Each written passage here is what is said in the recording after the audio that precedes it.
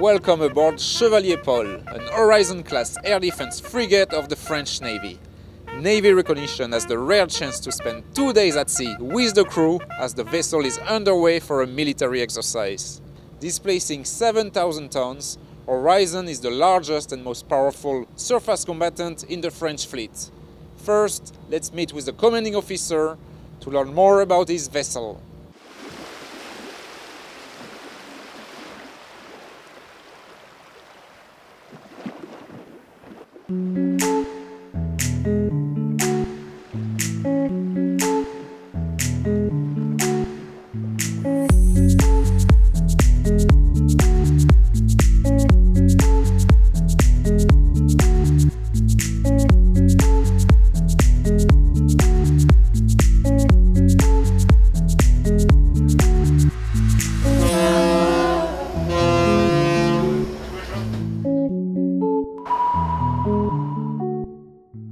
Chevalier Paul is a multi-role surface combatant specialized in air defense.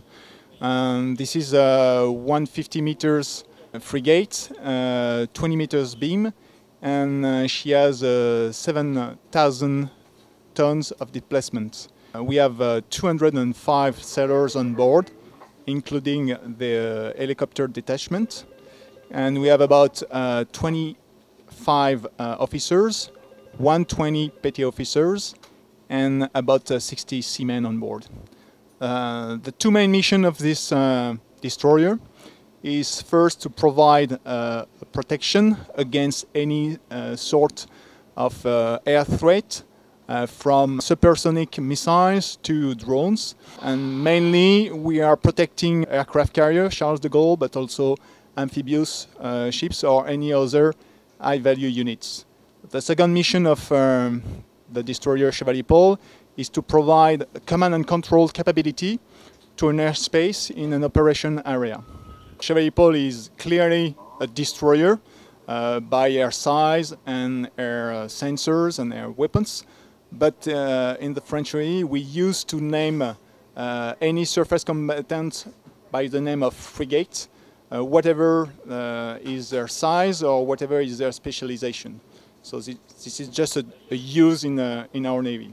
Chevalier Paul was deployed with a carrier strike group for 2 months. The main mission was to contribute to the international coalition to defeat Daesh.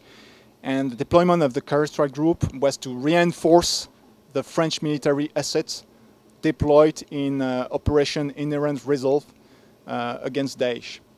The Chevalier Paul was deployed to protect Charles de Gaulle's strike groups. Of course, he was in charge of air defense, but also of anti-surface warfare and anti-submarine warfare missions. During this deployment, that went pretty well.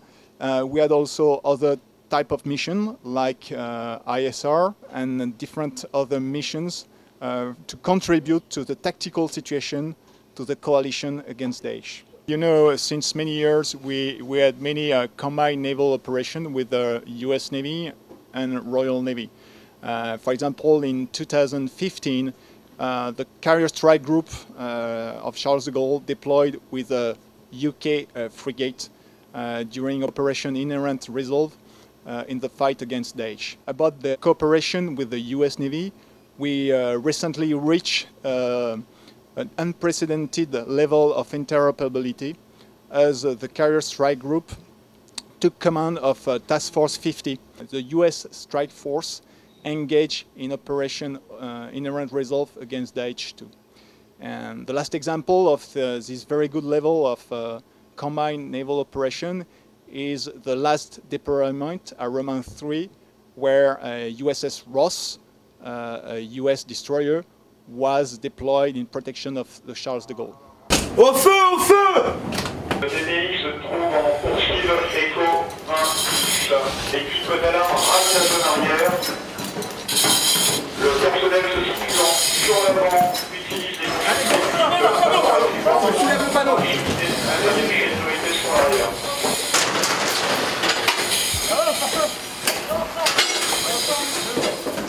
On a un coffre à artifice plage avant aussi qui est plein.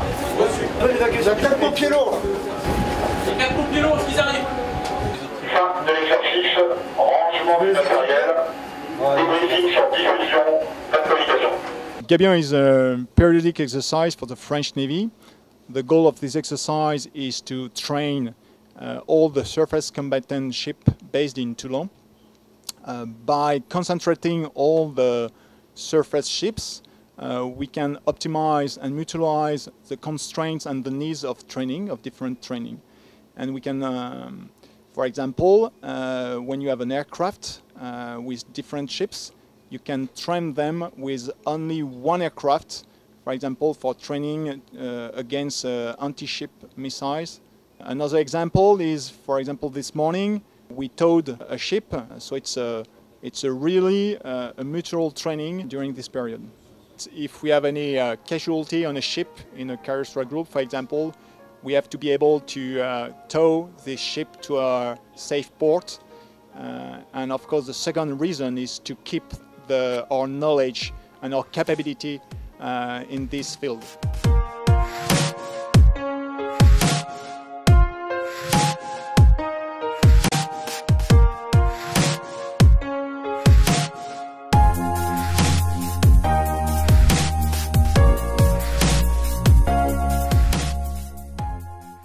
There are 19 workstations inside the CIC of Chevalier Paul. These are multifunction consoles, meaning each operator can use any of these consoles and use his own configuration to conduct his missions. Tokyo, pas de réponse au warning 1 de la piste de 1372. Je classe suspect sur critère Sierra 6. Effectuer un warning 2 sur la piste suspect 1372.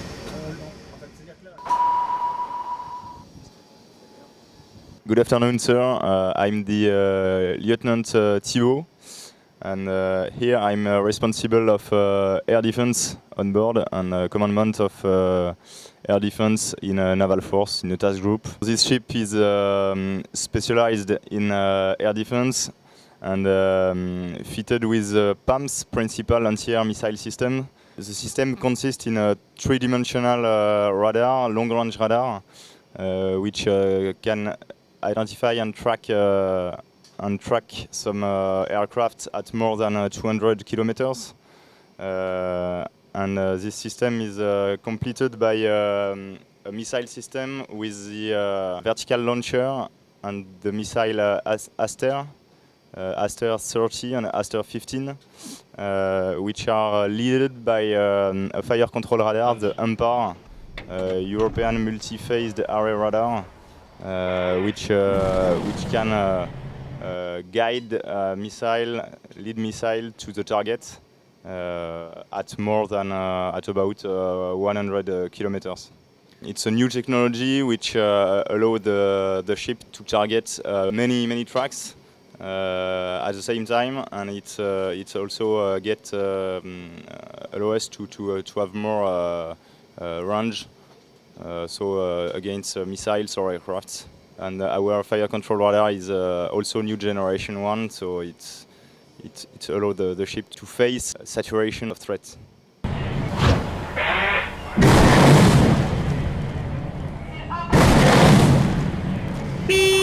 Contact sonar azimut 205, distance 3100 mètres. Je demande le charge check dans le 207, 3000 mètres. 207, 3000 mètres.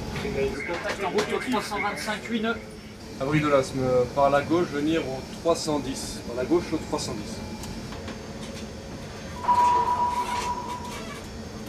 I'm Lieutenant Maxwell. I'm in charge in CIC of anti-submarine warfare. Here there is a place dedicated for anti-submarine warfare with two modules. There is 24 hours a day, two operators, one in front of the 4110 hull-mounted sonar, and the second in front of the anti-torpedo modules. In full capacity, the ship is able to track a sonar contact with their two modules, at the same time control an anti-submarine helicopter and advise the command for the submarine threat. Le contact est classé très bon, 33 points. Now we are in the torpedo launching room. We have one barrel for each side of the ship, and it's a barrel for MU-90 torpedo. This torpedo is especially for submarine. The range are about 10 nautical miles. We can fire those torpedoes from the CIC or from here, which people who is in charge during combat station. Attention les oreilles. Parti.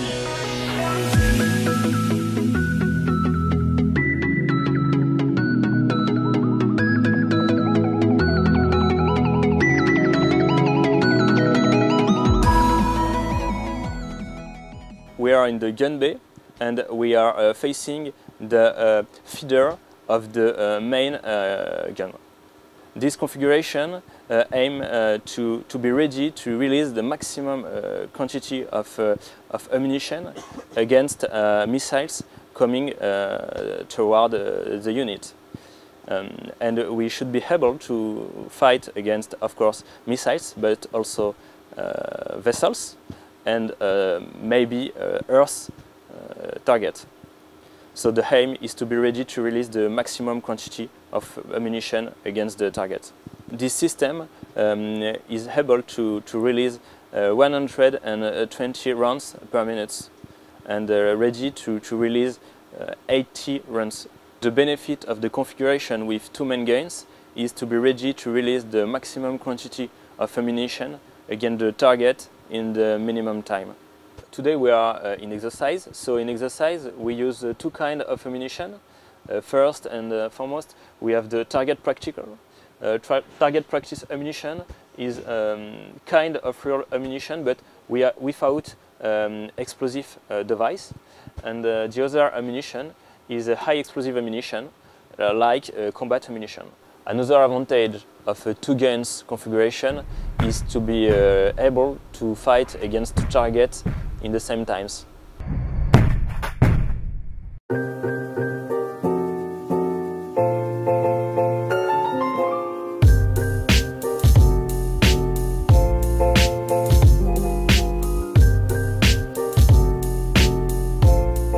One of the main sensor systems aboard the vessel is the S1850 Smart L long-range radar by Thales. For anti-surface warfare, Chevalier Paul may be fitted with up to 8 MM40 Block 3 Exocet anti-ship missiles by MBDA. This is the NGDS decoy launcher by Sagem.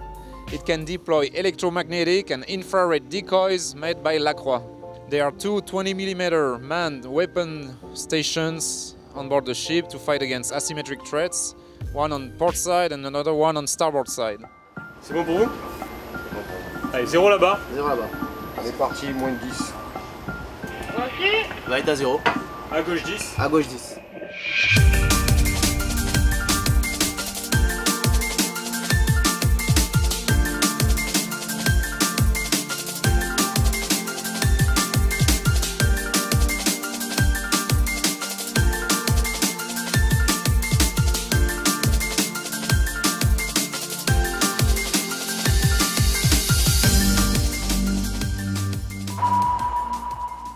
I'm here as part of a bilateral exchange. It was set up in 2010 after the Lancaster House Agreement, and I'm the first British officer to come on board in the role of Principal Warfare Officer. And I started my training at Saint-Mandrier in France in 2015. I joined the ship in June 2016, and my role on board is as a Principal Warfare Officer for 2 years. So I spent 18 months in France now, and I'm getting to grips with the culture and the language. It's very different trying to work in a second language all the time, which gives me great appreciation for other countries working in NATO. And it's interesting because there are times when everything's kind of the same but very different. It gives me a chance to work with different countries. Normally in the Royal Navy we have weapons engineering officers and warfare officers, but here in the French Navy those are one and the same. I work together. So my main job is as the head of the electromagnetic detection sector, so essentially the radars and the cameras that we have on board to help detect and keep the tactical situation. I'm also a principal warfare officer, but because I've just arrived on board, at the moment I'm working as an officer of the watch on the bridge to get grips with French operations and how the French work compared to how we work in the Royal Navy. And after that I'll then move down to the ops room and work as a principal warfare officer, keeping watches and driving the tactical situation and fighting the ship for the captain.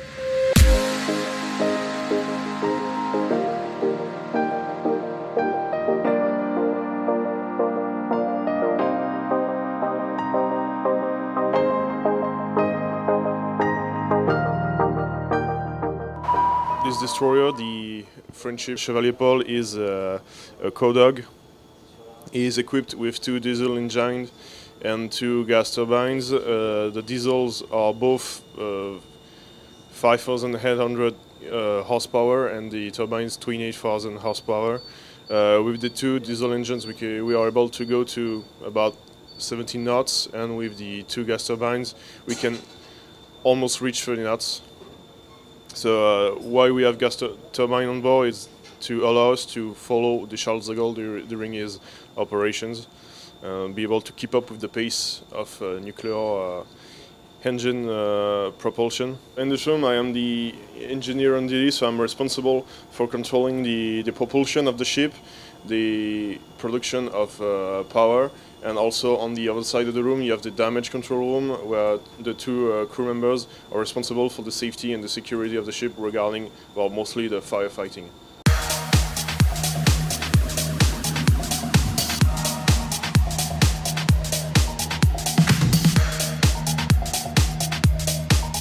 A pretty unique feature of the Horizon-class air defense frigates is the presence of a gym where the entire crew can work out and stay in shape.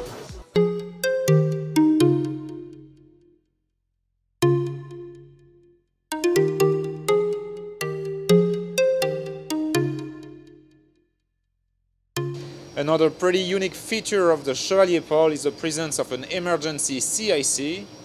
In case of damage or emergency with the original CIC, part of the crew can come here and continue their combat operations.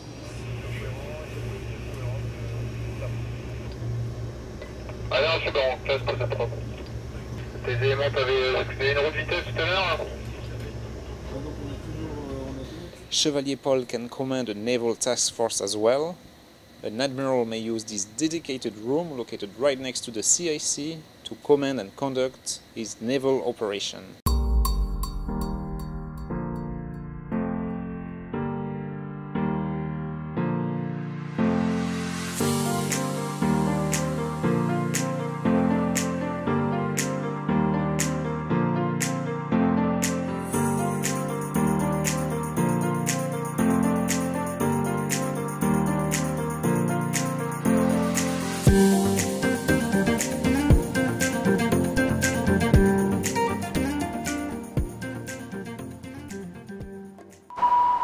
Today for the Gabion exercise, as you can see, we interoperate with Panther helicopter. So we got a refueling operation as well. So we're very used to doing such exercises with other type of helicopters, and when we are in operations, we also do it with helicopter of other nations. To take the helicopter ready from the hangar to take off, it takes more or less 30 minutes. But when we are in operation and if we're quite in a hurry, it can take less than 30 minutes. This concludes our journey aboard Chevalier Paul. As you could see, it is not just an air defense frigate, but a true multi-mission, top-of-the-line surface combatant. I would like to personally thank the commanding officer and the entire crew of Chevalier Paul for their warm welcome aboard their vessel.